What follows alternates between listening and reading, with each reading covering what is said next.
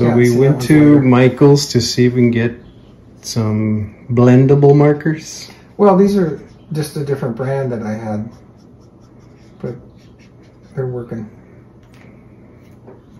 It's looking sweet.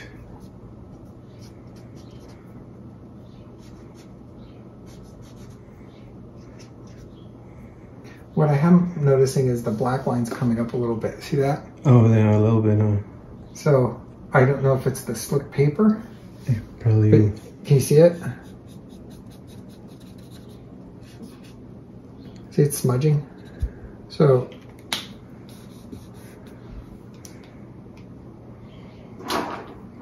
it looks like it's smudging, but then it goes back to dry.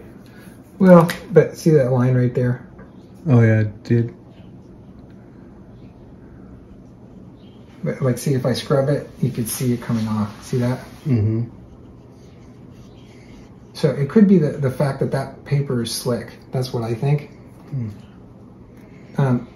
Because the ink is not in it. It's like on the top of the paper. So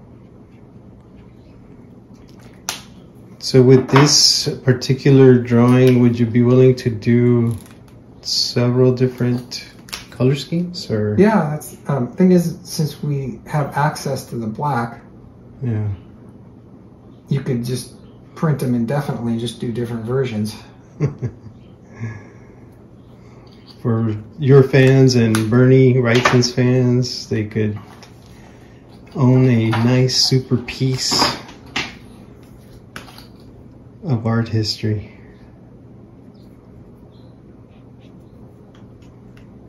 Oh yeah. My stomach's growling now. You're hungry again? No. We're both jacked up on coffee. Yeah. And we're both full. Kind of full because it was a healthy breakfast. And she's already coming alive. Look at that. The eyes popping.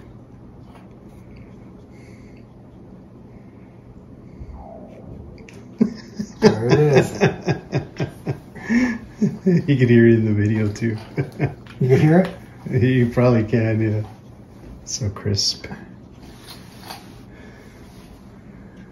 You get it closer.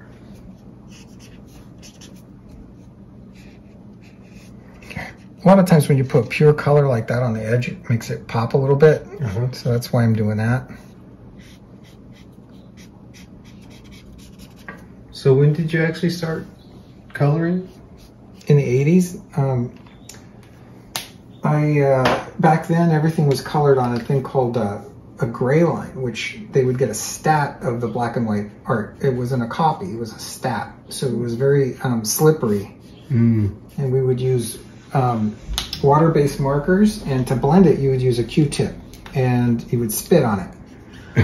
No, I'm serious. Literally spit on it. Yeah, you'd literally spit on it. So for years after that, if I saw a Q-tip, I would salivate. Wow.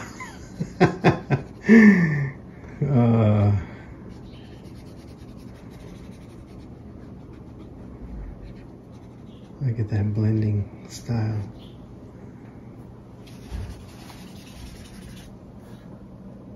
And so prior to the 80s, you were painting though, right? You were doing a lot of acrylic work? Mostly oils. Oils? I started out doing paperback book covers, like westerns and romances, and then my roommate at the time, Brent Anderson, we both came out to New York from California, so he was working for comics, and back then comics were like a regular source of work. Sometimes you do illustration, you might get a job and then you won't have anything for a while. So I started to do comics because it was regular work. And back then it was, they had a monthly book that needed to be done constantly. So, you would always have an inflow of work. Do you remember your first project?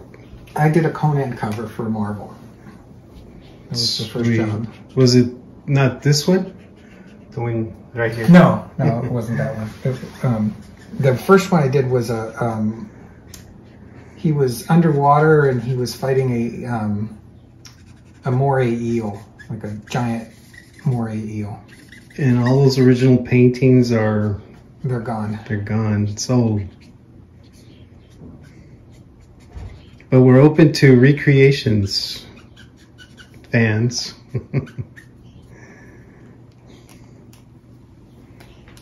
That looks sweet.